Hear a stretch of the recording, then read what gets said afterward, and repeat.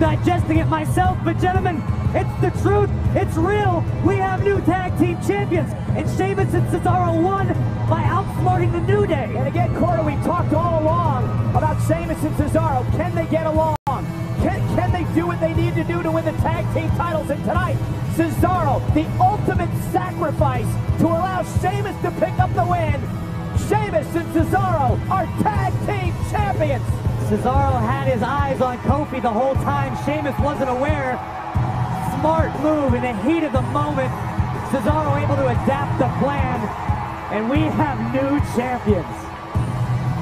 Looks like Cesaro took a page out of the Xavier Woods handbook, used himself as a diversion. Hey, Guy, this is a pretty incredible moment for Sheamus here tonight as well.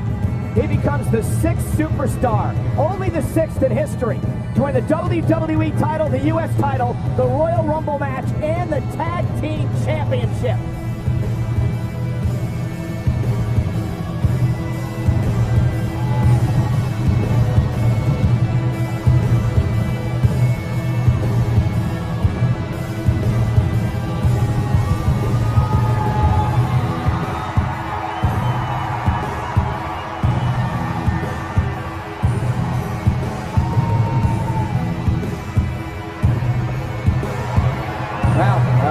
Incredible show of sportsmanship by Cesaro and New Day, but Sheamus is more interested in celebrating. And why not?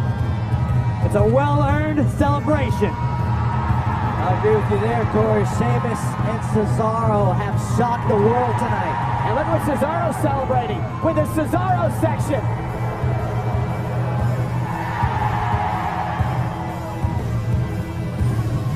I'll tell you, what an incredible match to kick off Roadblock. And think, guys, about what Sheamus and Cesaro have accomplished tonight.